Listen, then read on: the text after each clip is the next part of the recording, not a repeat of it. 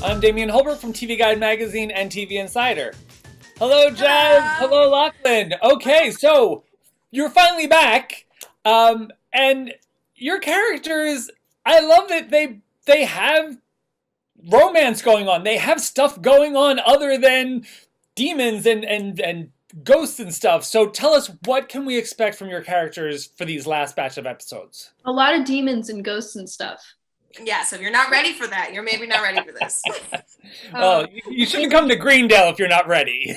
Right. Well, I think in this season we all battle with our inner demons, which is really cool. That it's a little bit more psychological than previous parts, which, you know, for any high schooler, that's going to be a lot to deal with because you've already got enough inner turmoil.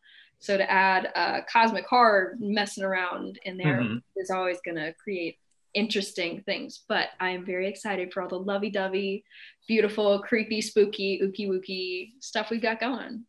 Well, and both of us have good, like really good lovey stuff in this part. Yeah. Like we have lots to play with, lots, you know, there's a lot of beautiful moments and challenging moments. But as far as the love stuff, it's definitely exciting for both Roz and Theo this season. Excellent. And because that's a big part of the high school experience as well, is, you know, falling in love, getting your heart broken, finding out who you like, what you like. But then in the first episode back, we do see that these eldritch terrors really do play on one's worst thoughts about themselves, which is basically high school's breeding ground. Yeah.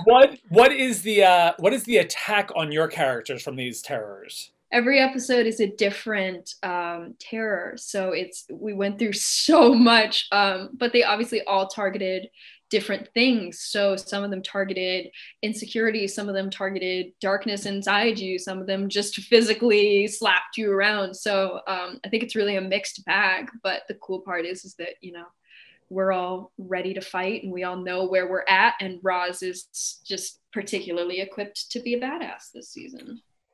She is.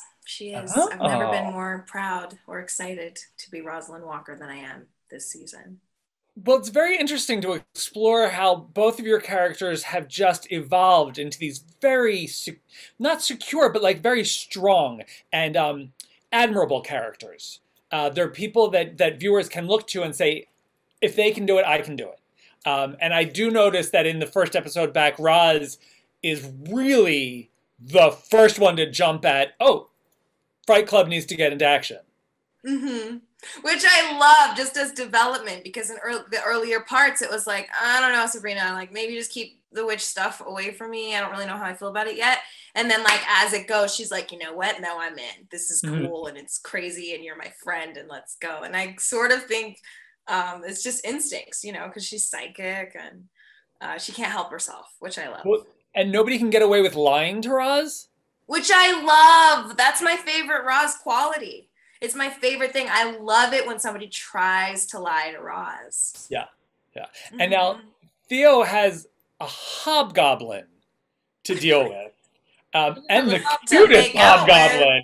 He's so cute with his ears. With the little ears. What has that been like, getting to play this story from where Theo started to this, you know, very unlikely romance? I think it's fascinating. I think it's it makes my queer heart very happy because we rarely get just pure queer love. Like, it's not always the case. Like, there's always got to be some sort of tragedy, and to have this be just a dumb high school, this makes no sense kind of relationship just satiated this like soap opera part of my heart that I always wanted, like that cheesy, just absolute all in kind of love. And so I think to see that is really special. And we have our ups and downs, and I think that's also good to see, is that not everything's perfect. But me and my very old little hobgoblin with his pointy ears and his stupid green hair getting along. He's so cute. Great.